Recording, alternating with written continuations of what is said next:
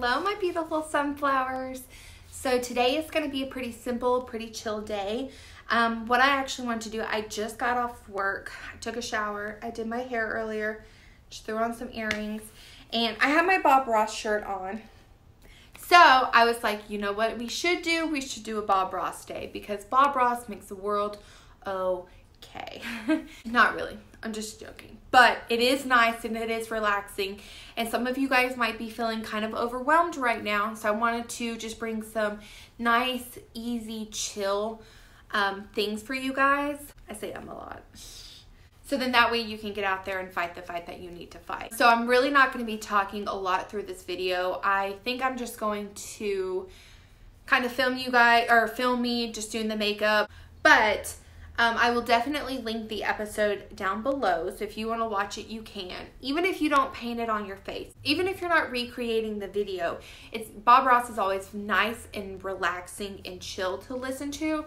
So if you're ever just needing kind of like a calming day, he's always a great one. He has such a soft voice and his paintings are beautiful. I've watched Bob Ross for as long as I can remember. Like, I grew up on Bob Ross, so I love them. And I've done a couple of these face paintings of his designs before, and I've always enjoyed them.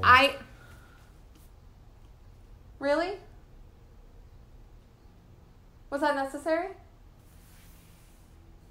But I'm going to the doctor in a couple of days, and going to doctor's appointments always make me kind of anxious just because, I don't know. That's another story for another day. But you know, I figured, well, if I needed some kind of relaxing vibe content or whatever, or, you know, just kind of need to relax, then I figured that there's somebody else out in the world who could use some relaxing and some love and some bright and some happiness, especially with how the world is going right now, or at least the United States. So I hope you guys like it. I hope you enjoy. I hope your day brings you lots of love and light and happiness and peace and kindness and understanding.